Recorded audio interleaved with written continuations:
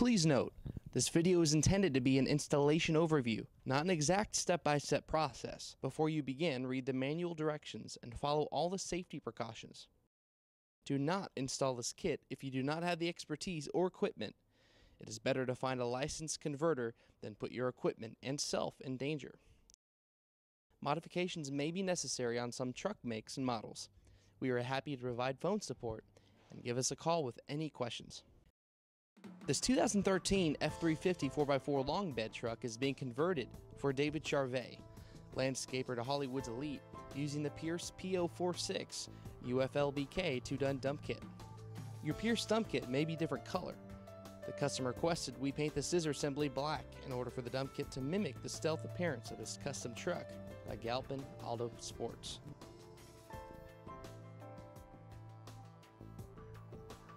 The installation process may be different depending on the year, model, and make of the vehicle. It's important to note the 2013 F-350 4x4 long bed truck requires the following extra considerations. 1. Gas filler adjustments. 2. Bumper modifications. 3.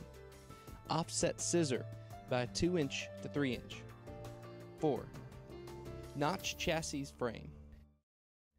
Your 2-ton P046-UFLBK dump kit includes scissor assembly with cylinder, hinges, hinge arms, lower frame, stiffener plate, frame angles, guides, gas filler bracket, filler extension, hydraulic kit, hardware kit, electrical kit, Booker 12-volt hydraulic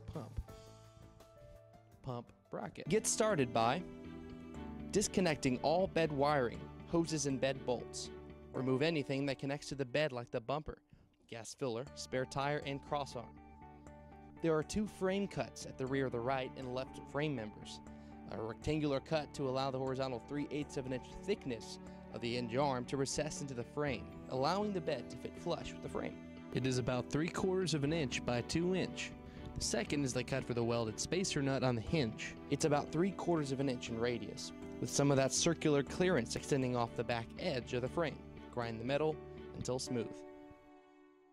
Since this vehicle will be used in California, there is an extra emissions tank, so the installer offset the lower frame. Most 2004 to 2013 Fords may require the scissors to be 2-inch to 3-inch off the center line toward the passenger side, depending on the fuel tank clearance.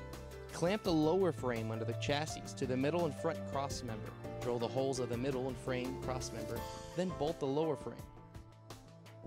The scissor fits between the lower and upper frames. Using the lower shaft, connect the scissor to the lower frame. Secure with the cotter pins. Bolt the hinge arm to the bed. Prop up the truck bed. Open the scissor. Bolt the scissor to the upper frame hinge. Bolt the upper frame hinge to the upper frame. The upper frame is clamped to the bed frame. Drill out the upper frame bolt holes. Clamp the upper frame reinforcement to the bed's upper cross member. Drill out the upper frame reinforcement hole. Secure the upper frame and the reinforcement with bolts and self-locking nuts. Later, before moving forward, do a dry run. Make sure the dump operates correctly.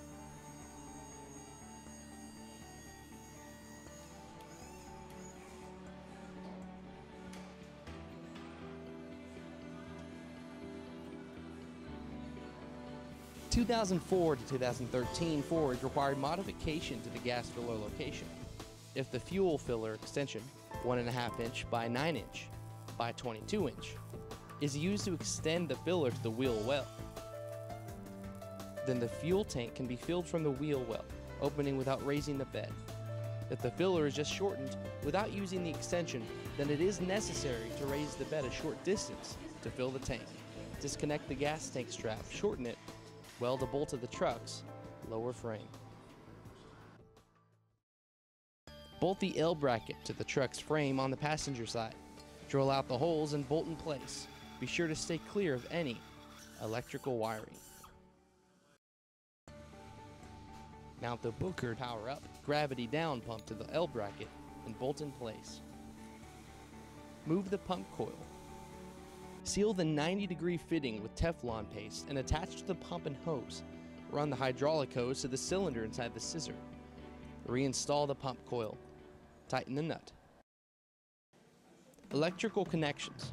Wire the black, or negative, to the pump L bracket nut, yellow to the small solenoid post, green to the pump coil, red, positive, to the large solenoid post. Route the wiring under the vehicle and secure with zip ties or electrical tape every 12 inches. Connects the pump's black and red cables to the battery. Install the 150 amp breaker by connecting the 2 red cables to the battery and pump solenoid. The last step is to connect the yellow and green wires to the toggle switch that will be mounted to the dash. Some Pierce dump kits do not allow the user to utilize the stock bumper due to the dump kit's required overhang.